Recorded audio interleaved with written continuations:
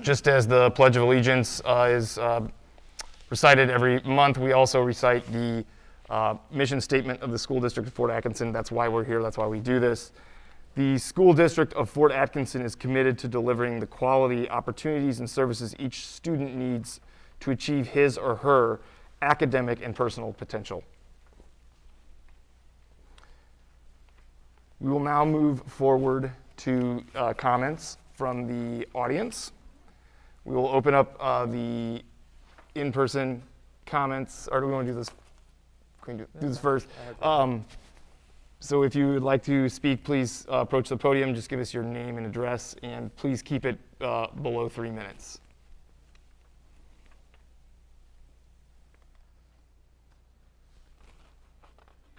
All right, seeing none, and do we have any that would that need to be read? I have a few that I'll present this evening. The first is from Judy Lembrick, whose grandson attends the district, therefore the Jefferson address, which is 544 East Ogden Street. I appreciate your efforts in making virtual classes meaningful, but it seems way too long. Try to remember how difficult it was for you to focus sometimes in school, even with a teacher in front of you. I am urging Fort Atkinson schools to make in-person classes an option like most other area schools. Sports are being played. As important as they are, they cannot supersede the importance of education. A few students will continue sports beyond high school. All will make a livelihood. The better the schooling, the better their options for vocations, professions. What if the WIAA can make a plan? Our educators should be able to devise one also. Alternate days, optional in-person, purchase N95 masks for teachers, etc. Students have already lost at least half a year. A portion of their future is in your hands. A concerned grandmother. The next is from Brian Wendt at 213 South 6th Street here in Fort Atkinson. I'm a parent of an elementary student, and I believe I speak for more people than are actually providing comments or feedback to you. They aren't commenting because they fear if they voice their opinion about reopening schools, the people who are living in fear of the COVID-19 will lash out at them as being insensitive. My message is this. Please reopen the schools, especially the elementary schools. Virtual learning is not an effective teaching method for the elementary age children. The data has shown that children are not affected by the virus as seriously as the media would like you to believe. The county case metrics you are tracking are clearly on a downward trend. Therefore, you need to have a plan to reopen schools right after the holiday break. You don't need to add 2 weeks of virtual learning after the holiday break to account for a suspected spike in cases.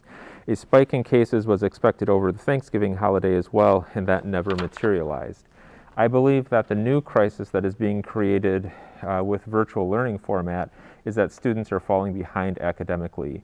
You should have the data that backs this up, but if I am wrong on this, I'd like to know.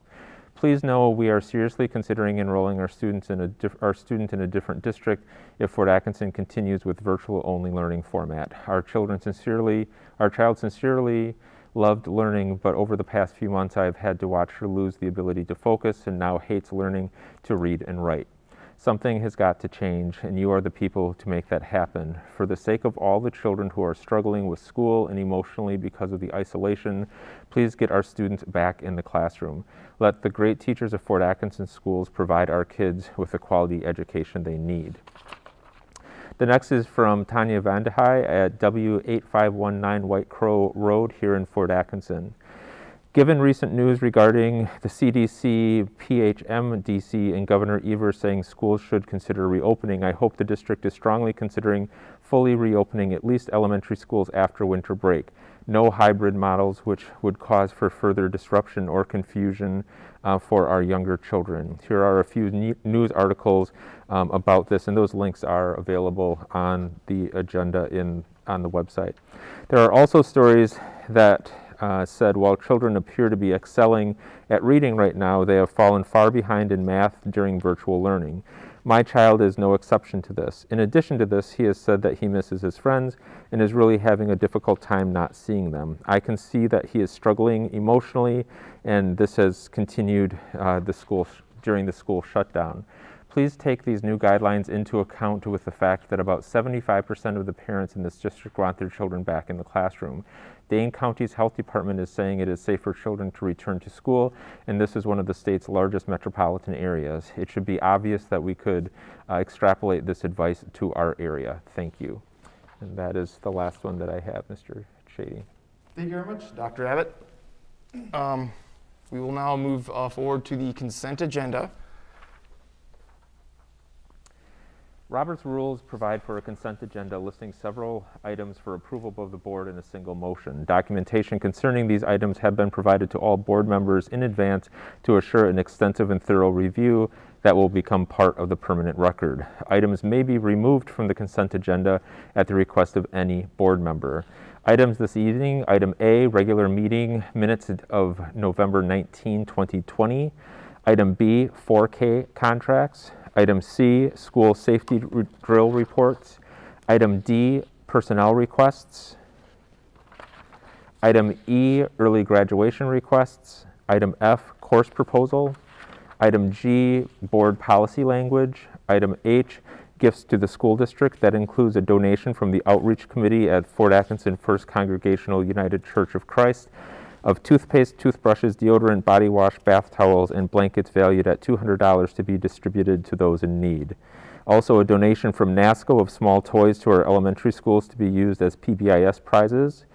And also a donation of $417 from Scully Terror Haunted House, owned and operated by Larry Cleats, in an help to offset extra costs that the school district has incurred during the coronavirus. And finally, a donation to Luther Elementary from the Forrester Group of winter gear valued at $2,000. And then item I, the district audit report. Item J, the budget transfers. Item K, payment of district bills and the treasurer's report.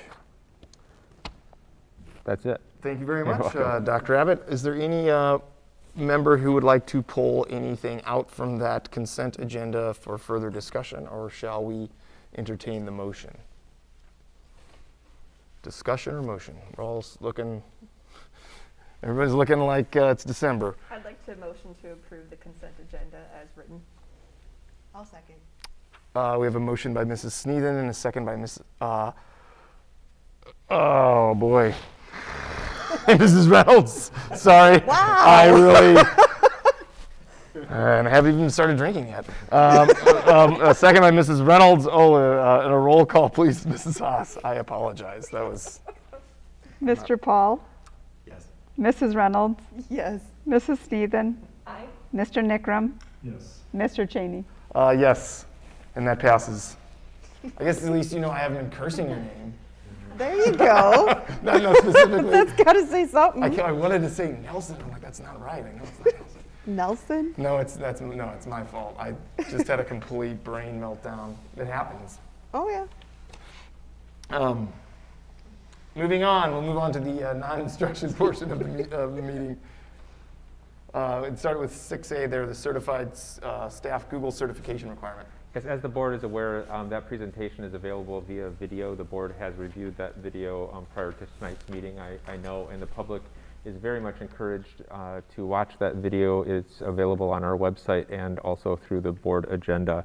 Mrs. Harper, our Director of Human Resources, and other administrators are here should the board have any questions regarding that Google certification requirement for certified staff presentation. I just want to say that I feel like we had more content on that from Mrs. Harper's presentation than I had in the previous year and a half.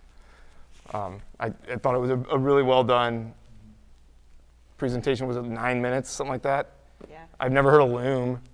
It was nice to be able to watch it a little faster so I could just kind of zip through it while I'm doing other stuff. So it was that was a great way to deliver that, and I highly recommend that the public also view that. And like I said, you can watch that even on a faster speed should you want to make it more brief. It wasn't very long though. At 9 minutes, I think most would be comfortable with that. But yeah. It really is a concise package of information, background, who, what, why, where, when, and all of those things, which I think will be good.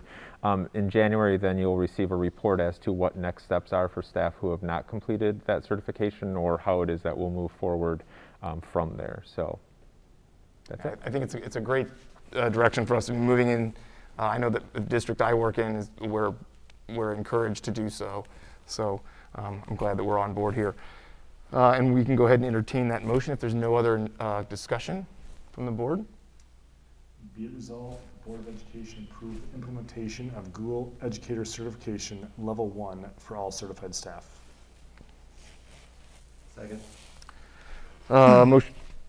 Motion by Mr. Nickram, seconded by Mr. Paul. All those in favor say aye. Aye. Those opposed? And the motion passes. Moving to 6B, financial projection and budget assumptions. Yes, Mr. Demerrath will be making that presentation this evening, our Director of Business Services.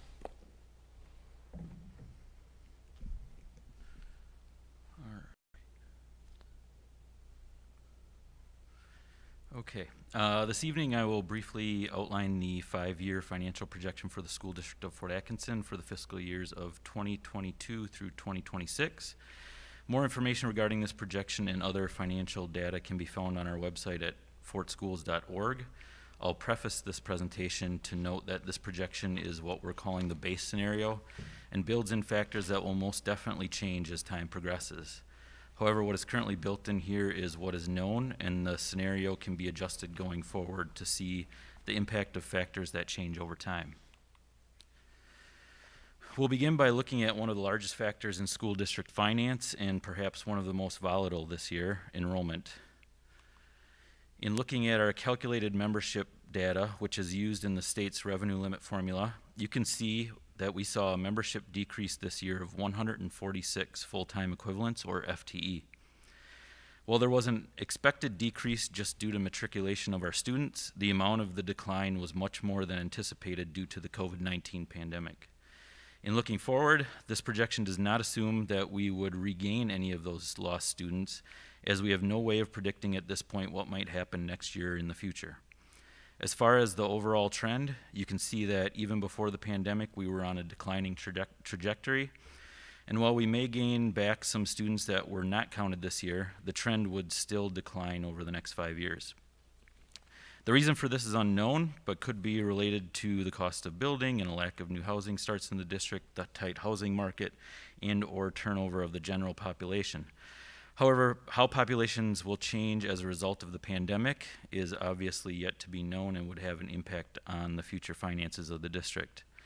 If this projection were to hold true, you can see that from our peak in fiscal year 2017, over the course of the following 9 years, the district would lose about 500 kids, or just under 20% of the population. Another enrollment factor that plays into the finances for the district is open enrollment. While outside of the revenue limit, the district has always had a net gain of students and financial support for those students. As you can see, should the current declining trend continue, we would be close to breaking even in open enrollment at the end of the next 5 years. Now let's take a look at the overall revenue, expenses, and the total financial projection for the next 5 years. On the revenue side, assuming no new revenue is allowed by the state of Wisconsin, we can see that the declining enrollment trend influences this declining revenue trend. The main factor to keep in mind here is that there is an upcoming state biennial budget for fiscal years 2021 to 2023 that will greatly influence local school district revenue. The full financial impact of the current pandemic is yet to be realized and will likely impact any state budget decisions that will then trickle down to the local school district level. The large decrease you see in fiscal year 2024 is a result of our $3 million operational referendum expiring.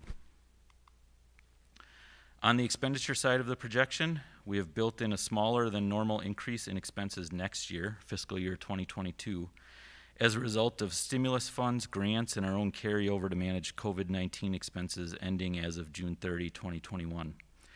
After that, regular inflationary increases are assumed, including a salary and wage increase of 2% per year, In related benefit increases, health insurance has increased 7.9% per year in this projection, as that's our rate increase cap that's currently negotiated. But that sector of benefits could be one of the most volatile given the unknown future impact of the current pandemic on the healthcare sector at this point. Beyond these items, other items on the expense side are increased by an inflationary amount between 0% to 4% in this projection over the next 5 years. When we compare the revenue and expenses that were just shared, we can see the projected surplus or deficit each year going forward. Under the current operational referendum that goes through fiscal year 2023, we make it through these 3 years pretty close to breaking even. After that time, and as things develop and progress and the true impact of the pandemic is known, the district can then decide how to move forward for fiscal year 2024 and beyond. What is shown here is the tax rate history and the impact of this base scenario projection on that tax rate. The current year's tax rate is $10.82, up slightly from last year as a result of private school vouchers. It is projected that next year's tax rate would also increase slightly, and then it would decrease each year after that. What actually happens with allowable revenue and property values will have the biggest impact on how taxes actually play out moving forward. It should also be noted that this does not account for any increase in private school vouchers at any point in the future. Since the district does not receive any information on the voucher program other than what we're allowed to tax for it, it's difficult to make any assumption about what might happen in the future. Should local private school voucher use increase, taxes would increase accordingly. Other than looking at next steps, I'm going to conclude this presentation with a discussion about the assumptions used and the considerations for the district going forward. As we are a service business, 80% of our budget is salaries and benefits. As was mentioned earlier in looking at expenses, this projection assumes a cost of living increase related to CPI of 1.25%, along with an increase of another 0.75% to recognize our team members' dedication to the district through longevity increases. This results in a total annual increase of 2% in salaries and wages each year going forward in this projection. A consideration for the district related to this projection is what might actually happen with allowable revenue increases. Almost all of our operational revenue is controlled by the state revenue limit, and any increases or decreases to that limit are determined through each biennial budget. With the state biennial budget season starting in a couple of months, we will begin to get a picture of what the state is considering allowing for at least the next 2 years. This would then impact each following year and how the district's revenue actually plays out. Finally, and perhaps the most impactful and volatile, is how the current COVID-19 pandemic will change this projection. Will there be another federal stimulus package? Will the state lose more or less revenue than they were planning due to the pandemic, ultimately impacting the state's education budget? How long will this last, and what will the operational impacts be? What will be needed for academic and social recovery in the district and the larger community? None of us have seen anything like this, and we're all operating in our personal and professional lives for the first time in this environment. And as a result, we're unable to make any predictions on what might actually happen and what the impact will be. Finally, a few of the upcoming significant financial events are outlined here. It begins with the governor's state budget proposal, which traditionally is released in February. Locally, we discuss and the board approves salary and benefit proposals, as well as any other budget proposals throughout the coming spring. Hopefully then by midsummer, we have a final 2-year state budget and we adjust locally to anything that might come from it, changing any future projection as we travel along this timeline. For more information, please visit the Business Services Department on our fortschools.org website, and that concludes the presentation. I'd be happy to take any questions at this time.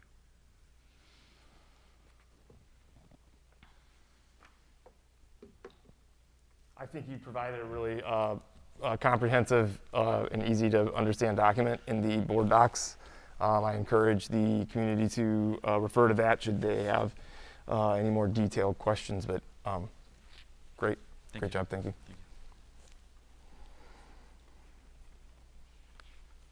Any further discussion about Mr. Demerath's presentation or our budget projections? All right. moving forward, then we will have the school board election update. Is that you, Mr. Nickram? That would be for me. An election for the school board will be held on Tuesday, April 6th, 2021. The spring election will be on for one seat on the school board for a 3-year term.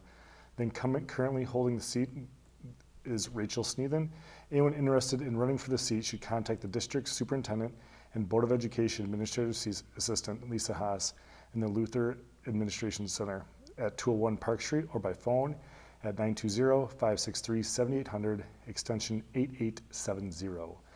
Those interested will be given election materials, including an election schedule, a WASB guide for candidates, and necessary forms. All the information and forms are also available on our school district's website. The deadline for the incumbents to file a notification of non-candidacy is December 28th, 2020.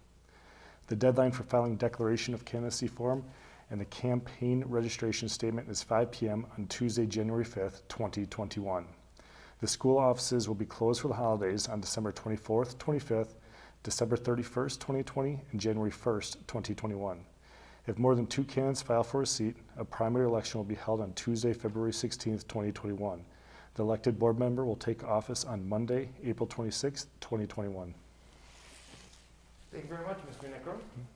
Nickram. Any further discussion from the board on somebody's not coming back? All right, well, we can move on to the superintendent evaluation. I think we would like to just settle on a date to evaluate the superintendent. Yes, so I think, Did you have typically any that happens. proposals? I think that should not happen here. I think typically that happens in late January or early February, and perhaps if you wanted to give us an idea of a date range, Mrs. Haas could circulate some dates that would be possible for you, perhaps even tomorrow, and we could figure out that date. Okay. Typically very available, so we can. So So we're thinking maybe end of January, beginning of February for evaluation. is that acceptable? So, Yep, okay. We'll provide some dates, and we'll try to get one that works for everyone. great, thank you. Mrs. Harper will facilitate that process then. All right. And with that, we will move forward to the school opening update. And Dr. Abbott has some presentations.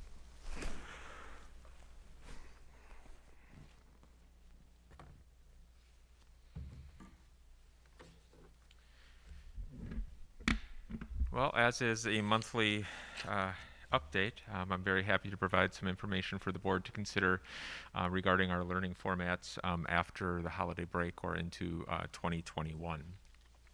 I have the last couple of months, I think it's helpful to begin with just a very brief overview of the Jefferson County COVID-19 data. As I think most know, that live data is available on the Jefferson County Health Services website.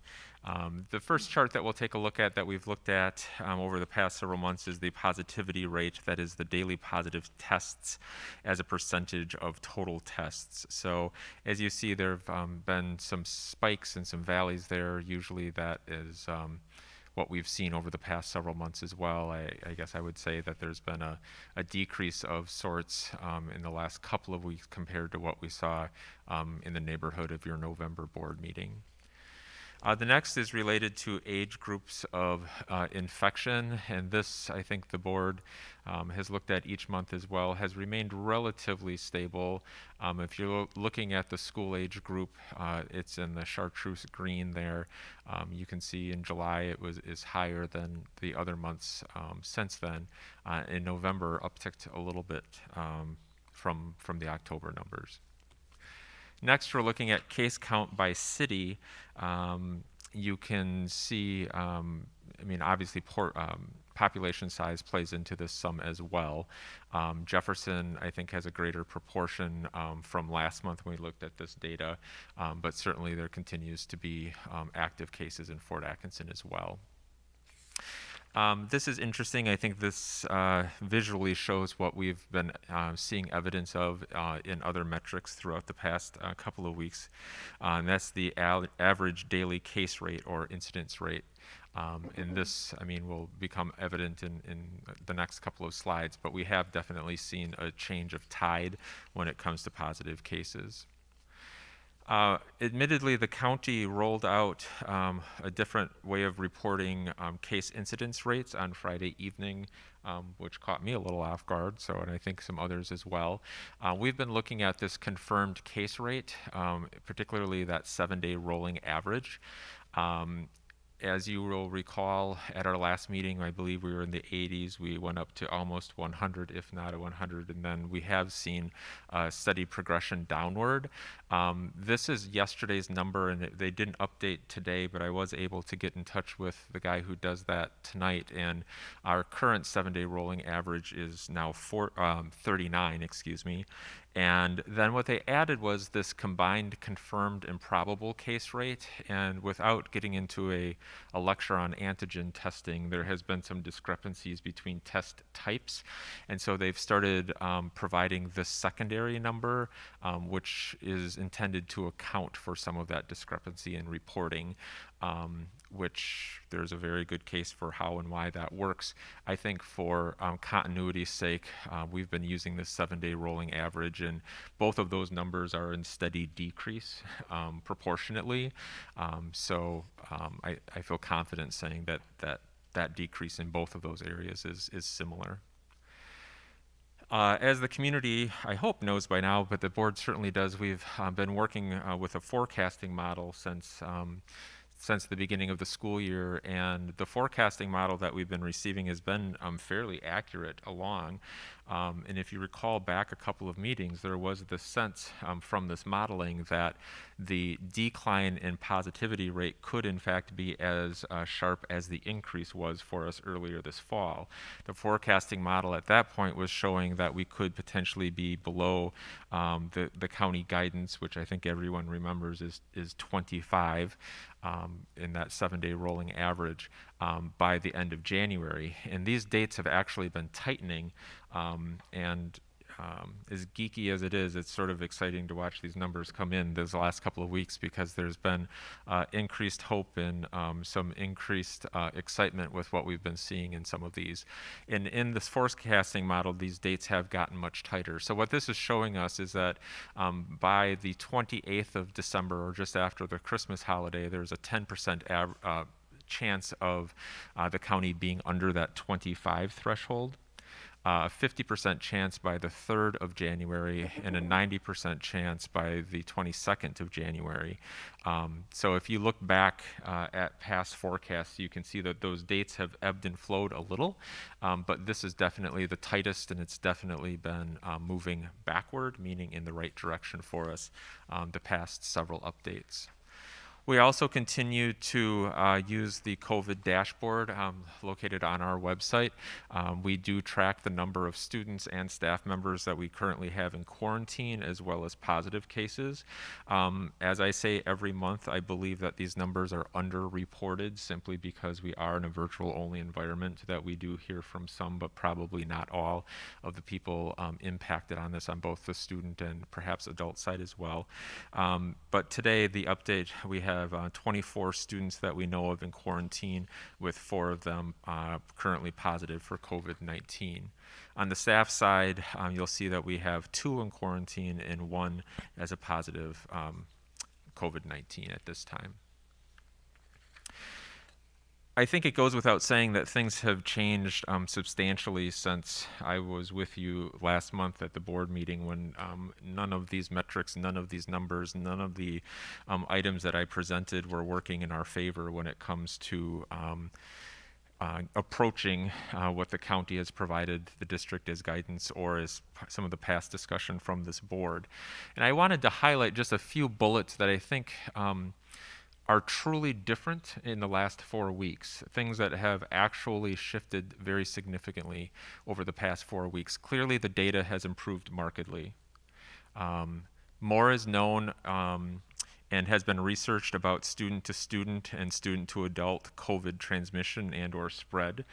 There was always information about the number of kids impacted. There was always information that we were accessing as well. But in the last month, there has been a great deal of additional information about the transmission, again, between students, but also between student and adults, which would impact in school learning environment. We also know what things looked like going up, and we now have that experience as the data has been coming down. And what I mean by that is when we started out, 25 seemed like some place we would never get. And I don't think any of us had a sense of, in the community, in our schools, in the state, or even beyond, like, what does 25 look like? What's that impact? How do we react to that? And as that number ticked up, you know, we started realizing, well, what does 40 look like, and 50 and 60, and on it goes. Up to last month, we were in the 90s. We also have that information as we're going down. And what does 50 look like? What does 40 look like? Systemically, what can we withstand in providing a safe learning environment? And that's information that we didn't have earlier in the fall that we're now able to use to our advantage, I think, moving forward in decision making.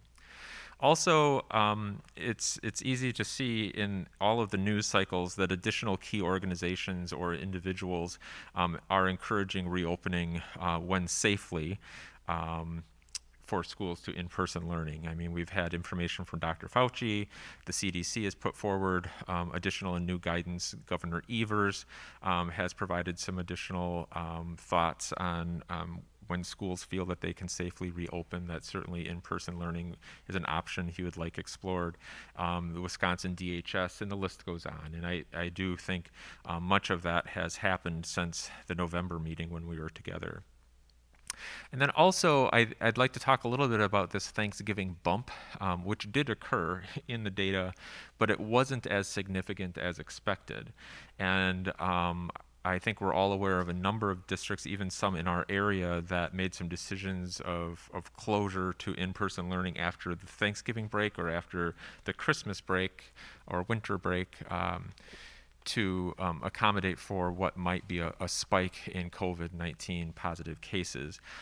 We did not see in Jefferson County nearly as significant a bump after Thanksgiving as we thought we would. I'd also like to just make the point very publicly that the Board of Education have made decisions each month based on the very best available information at that time. You've always taken a look at the full picture of where are things at here in Fort Atkinson, in the county, where are we at, and what did you feel was the best action for us to take moving forward. And I don't think that this month is any different than that. And as we talked about last month, your job as the board, which you are keenly aware, is when is it possible for us to look at returning to some in-person learning? And our job as the administration is to facilitate and help you understand how that would be possible. I'm not going to read these slides to you, but I do want to back up just a little bit, because these guiding principles for reopening, I first talked with you about in July. And these are the guiding principles that you have been working with month to month in your decision making. These guiding principles haven't changed, and I think your effort to use them with fidelity and integrity has certainly shown in some of your decision making as well. We also introduced, again back in July, this decision-making matrix, the idea that no, we're not just watching one number that's coming from the county, we're looking at all sorts of different things. We provided you with 9 different areas, and this is a decision-making matrix that we continue to engage to keep ourselves on track too, and be open to all of the different areas of our organization that we need to consider. We also offered in the last couple of months an idea of a decision-making scale. The idea that perhaps it's not about a single number, but perhaps it's about a trend. Are we going up? Is it a range of numbers? Are we coming down? And does that impact our ability to make decisions to allow for variance in those learning formats? And I think everyone understands now that we have these different levels that we've tried to differentiate for you and the public to understand what things might look like based on current data. We're currently clearly in level 1, where we have virtually no in-person instruction aside from about 10% of our student population. And then level 2, that would be in-person with significant safety precautions. Level 3 is what we would say we started the school year with, which was definitely structured and required safety precautions, but perhaps not as significant as level 2 would be. Last month, then, I provided you with a decision-making guide, given the complexity and the density of what you were facing last month. And we said step one was considering the governor's order, the Jefferson County data, the forecasting model. Item two, or step two, is consideration of the approach to the pandemic response for us in Fort Atkinson. What is our belief? And step three, consideration of follow-up decisions and guidelines to support implementation. I also shared last month with the board a couple of different options. We talked somewhat at length that we're not short of ideas and we're not short of providing options. It's a matter of when. So we talked about prioritizing the return of our sort of next highest group of students. And then we talked about the suggestion of an alternating day at the elementary school schedule, which many people have suggested, and that's something that's been on our radar since July. But in working through surveying our staff, we know that we cannot staff an alternating day model at the elementary schools for some rather complicated reasons, but it's not an option for us here in Fort Atkinson K-5 anyway. Then we talked about the idea of all K-5 students back in person, and then an alternating day schedule perhaps at the middle school and the high school with aligned mitigation strategies. Are there some things that we can add to the mitigation strategies we had in place to begin the year that would perhaps allow us for some consideration as we return to in-person as soon as possible? And then finally, right now our goal is to return as we did in September, because that feels like freedom compared to where we've been. But obviously, we'd like to continue that journey moving forward. Since the last board meeting, we did administratively engage what I mentioned up here as that number one, prioritizing the return of that next highest risk group. And we did bring about 5% of our student population back for some in-person learning since the last board meeting. And we used, I guess, just for ultimate clarity, some very, very specific criteria that was predetermined, and we really stuck to that criteria because surely everybody is anxious to have their kids back in school who would choose to have their students attend in person. So this evening, I would say that is taken care of. I wouldn't say it is taken care of. We're still not really able to engage an alternating day schedule at least the elementary schools, and some of our options remain the same as they did last month. So again, I think we're at a place of when and how. When is it appropriate? When is it safe to bring students back to the building? And and how is it that we can do that? And I won't read this to you again, but I'll go back to where I started this slide, which is things have changed significantly since November.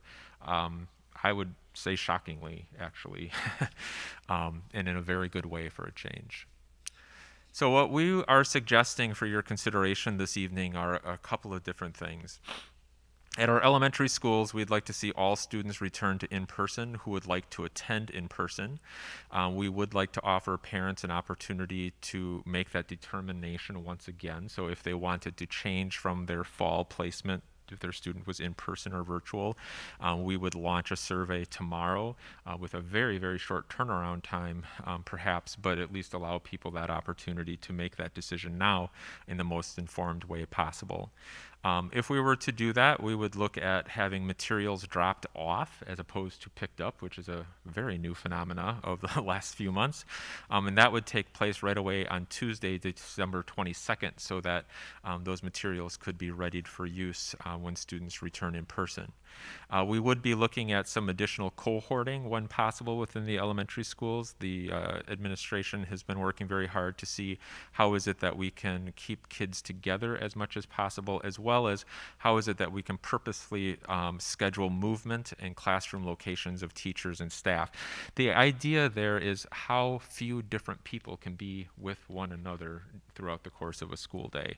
And that's been some very complicated charting and graphing and hand-wringing, but that's definitely something that some progress has been made on since we've last met. And then I cannot underscore enough that all additional information, should this come to fruition, would come directly from a student's elementary school building. That would become the point of contact for additional information. At the middle school and high school, we would make a suggestion that is the same for both of those schools at this time. That is, students return to in-person learning who would like to attend in person on an alternating day schedule. And without getting into the weeds, essentially what would happen here is kids would be in person for 2 days, then they would be virtual for 2 days, in school for 2 days, virtual for 2 days, for a variety of reasons. One of the major reasons is we really need to see what a smaller population looks like in those school facilities, especially since the weather has changed since we were in session and we lost our outdoor spaces. While we weren't allowed to have sides in our tents, we still had tents. So this is not a lifetime sentence. What we would be looking at is perhaps for the month of January, or sooner if the data continued to drop back, knowing that this isn't ideal for people, but it is definitely a way to get kids back in the building and for us to bring systems up to see what those actual physical plants can tolerate as far as population engaging these mitigation strategies.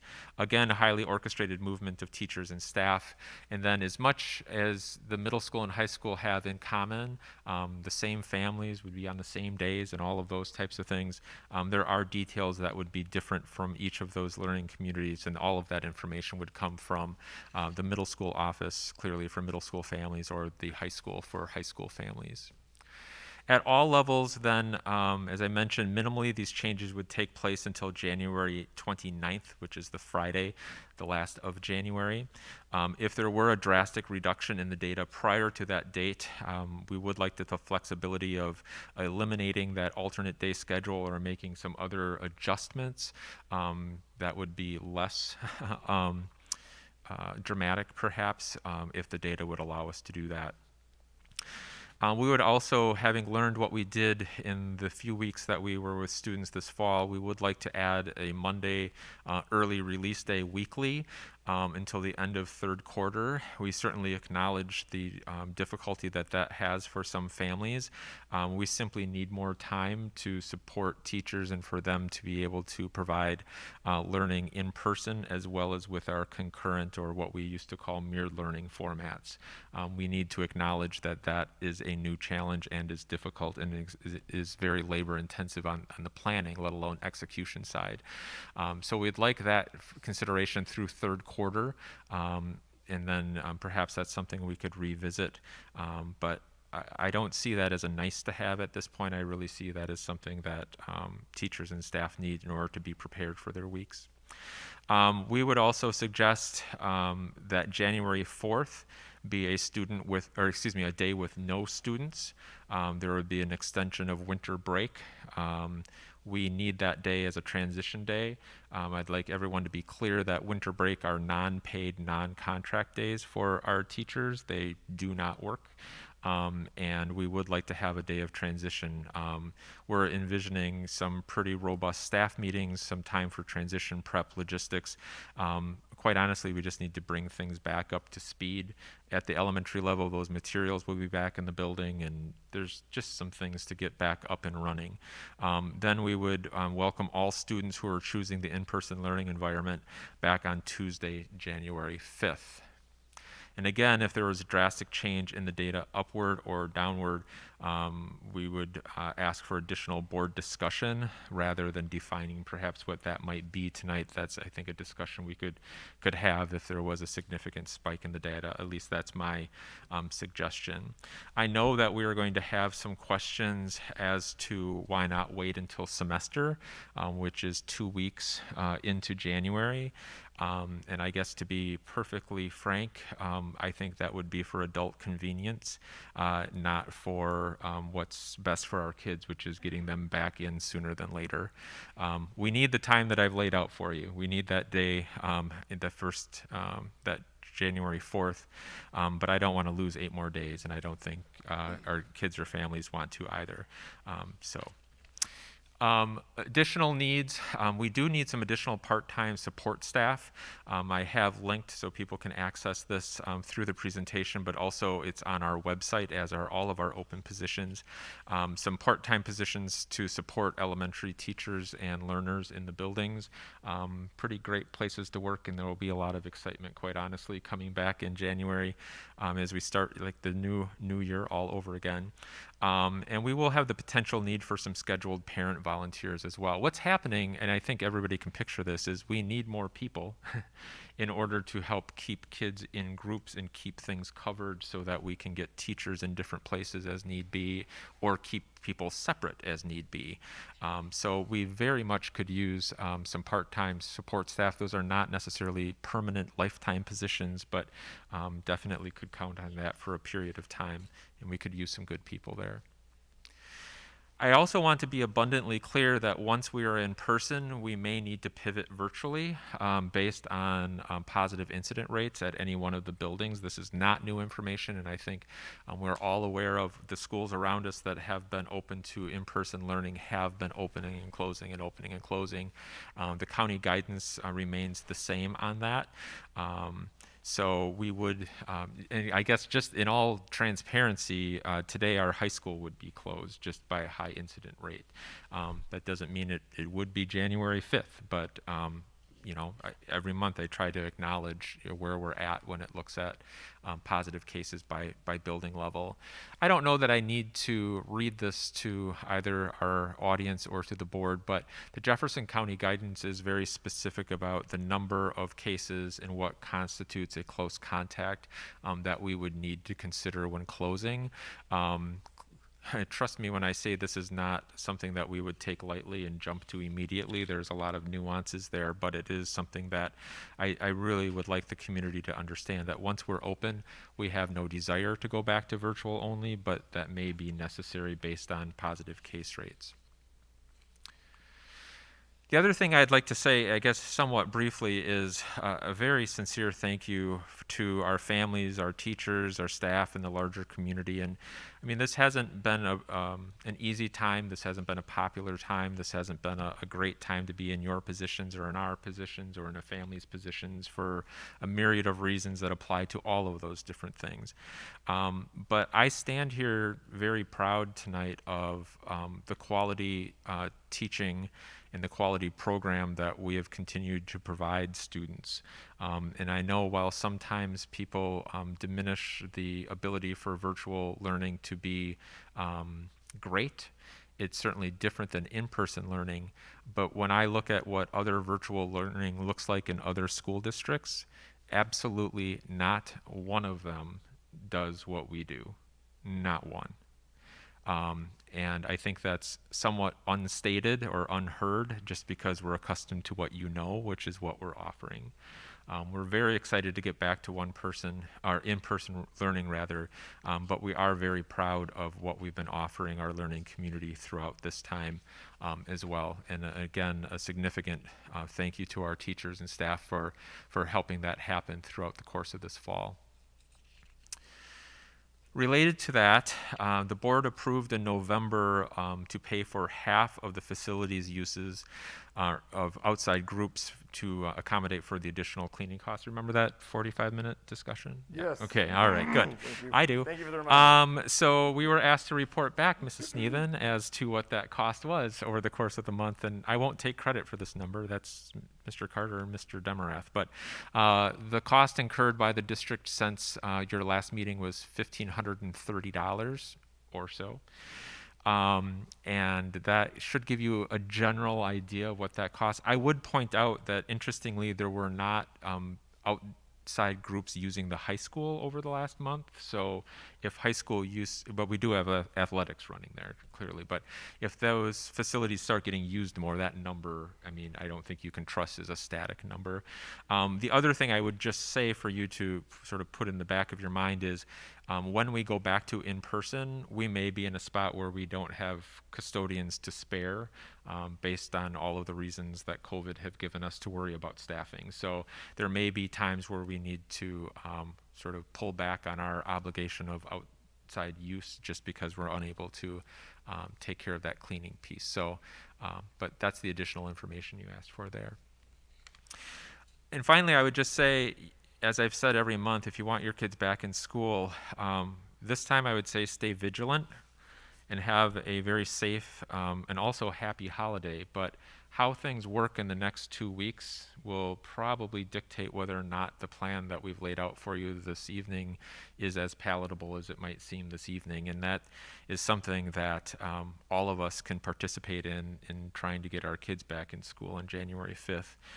We will come back in a fragile state. We'll come back in a spot where we're worrying from day to day, week to week for a while as to, is this thing going to hold out the way it has now? And man, would we love to see that be the case, and I know you would as well. So with that, I will turn it over to you for discussion or questions, but I'm going to return to my seat if that's all right, and I can help you with anything you might need.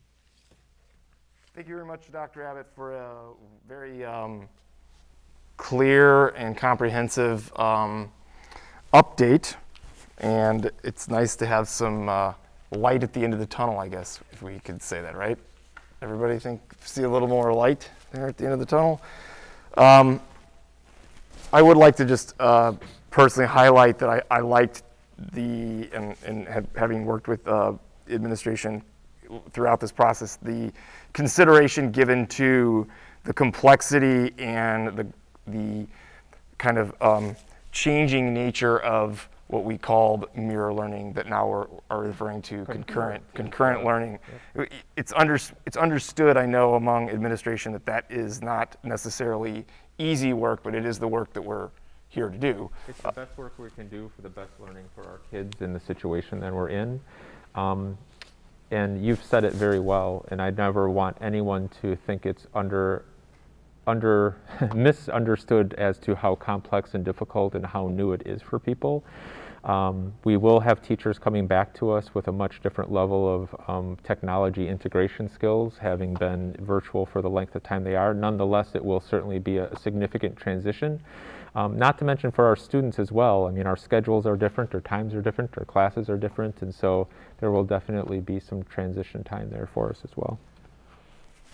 Just wanted to highlight that I know that has been a common concern for both the board and administration throughout this whole process.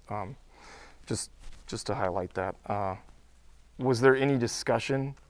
I know that we have belabored this conversation for 4 or 5 months now, but I think now we actually have a resolution to discuss or to pass or to put up for a vote. But do we have any discussion that we'd like to have before we go to the motion? I guess well, I'll skip to the end and come back, but with the part about the facilities usage and continuing to subsidize, to me that's kind of like a little bit of a separate issue. I'm just curious, we didn't really talk about it at pre-boards, I guess. What's, I guess, the administration's feeling on how that's going? You know, I think the last time we kind of wanted to get an idea of what we would be putting into that to subsidize. I mean, I still think it's an important thing we're doing. Is there any I think cause for alarm or concern? I think the different variable is just now if we're back in person, what that looks like from a staffing side. Admittedly, for instance, this week our custodial side has been hit a little hard, and so we might have to play with that a little bit. I would personally roll a month and see and come back to this. I don't know that we need to do full presentations, but with the high school athletics currently in session, there isn't as much use there, but that number could very well look significantly different at different points of the winter, I would say. Would it be fair to say that we'll try to keep supporting that as resources are available, kind of thing? That would be up to you. It's up to us. Yeah. I will say that if that's what you tell me to say, yes. I personally would like to revisit at least every month until further notice. That you know, at the rate that we're going at, it comes out to be close to $14,000. I know that seems insignificant, but we're charged with, you know, we're responsible for this, for the budget. So as much as I totally agree with it, that's a necessary thing for us to be doing, to participate in. I feel like it's in our best interest as a board to review that every month at least. Yeah, I guess, and then just, I'm gonna keep it brief. I think, I mean, all things considered, within reason, the data that's been presented or has been posted to the site since our last meeting is probably about as good as anybody could have hoped for. So that's really encouraging. And I think, I mean, I came into our pre-boards with a number of concerns about how we would potentially reopen, and you know, I think what Dr. Abbott presented to us is really just addressed all of my concerns. Honestly, there's a lot of unique challenges at the different grade levels, and you know, what I saw I think is about as good as we can do right now. So I mean, we all got the sort of the starting point here, and I'm in favor of accepting pretty much everything is written on this paper here. So would you, is there further discussion? I mean, I think, you know, looking at this and kind of like to hear everybody's opinion on it, but I think as a whole, we have done everything and then more as far as doing our job as a board of making sure we're keeping our staff safe, our students safe. And now given the downward trend, like I began to feel much better a couple weeks ago after I saw what appeared to be that holiday bump didn't happen. I was very happy to see that. And last board meeting, that was my biggest hesitation. I've always been very confident as far as the administrative team to put a plan in front of us that we could work with. I feel no differently today. I think the plan that we have in front of us is workable, and we can succeed in that path. So I mean, given what's set in front of us today, I see no reason to go any differently than what's been presented with us today.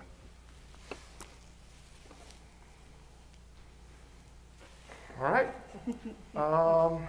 Well, we have a motion before us. Does anyone want to? I'll second that motion. So do we want to, does it need to be read perhaps, like at least the beginning part? Well, this is not nearly as bad as budget time. Feel free to interject if needed. Yeah, it's literally written in. Be it resolved that the students who elect to return to in-person instruction shall be allowed to do so as of January 5th, 2021, with the following operational considerations. At the elementary school level, all students K through 5 days a week. At the middle school level, alternating day schedule until January 29th, 2021. At the high school level, alternating day scheduled until January 29th, 2021. Early releases, let's say weekly Monday early release days at 1:30 p.m. until March 22nd, 2021. And facilities used by non-district program continue as current, pending monthly review. What? Parts for you to fix. And be it further resolved. Yes, sorry. Be it further resolved that Dr. Abbott is authorized to return operations to the same level the district operated as of September 3rd, 2020, at a date that allows operations to adjust and gives district stakeholders reasonable notice should infection rates continue to decline. And be it further resolved that the district continue to follow Jefferson County guidance as it relates to the quarantining of individuals and closure of the facilities due to infection rates within those facilities. I'll second that. I have a motion by Mr. Paul, seconded by Mrs. Sneathen, and is that a voice? Well, because we have the facilities use charge. Yeah, I guess that makes it a roll call. Roll call, please, Mrs. Haas. I apologize. I don't have the next order. Hang on 1 second.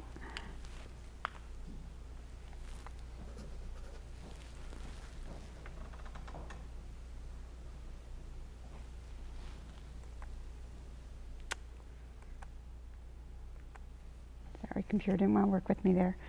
Mrs. Reynolds, Yes. Mrs. Sneathen, Aye. Mr. Nickram, Yes. Mr. Paul, Yes. Mr. Cheney. Yes, and that passes. All right, let's hope we can all behave ourselves and get back to work. Get started on the stuff that we were trying to do in September. Excellent. Well, that's great. Let's move forward to items for future board meetings. We have an open enrollment application alert. Yeah, so there are a number of different items that we'll consider bringing you in January. First, the open enrollment application alert, and then we'll identify open enrollment spaces. We'll potentially have some additional information on a strategic plan process and procedure, or timeline rather, moving forward into the new year. School board election update. We will have part 2 of Google Certified Staff Certification, as I've mentioned earlier in the meeting, and then we will look at mid-year adjustments, potentially among other issues. But. Thank you very much, Dr. Abbott. We can move forward now to the final agenda item. Be it resolved that the Board of Education adjourn. I'll second. Motion by Mrs. Sneathen, a second by Mr. Nickram. Any discussion? No. All those in favor say aye. Aye. And those opposed? All right, and there we go. We'll have it, guys. That's December. We'll see you in January. Thank you very much. I don't bang the gavel, right? I know, but I almost took my mask off. Like I know, right? Like, oh, we're done now.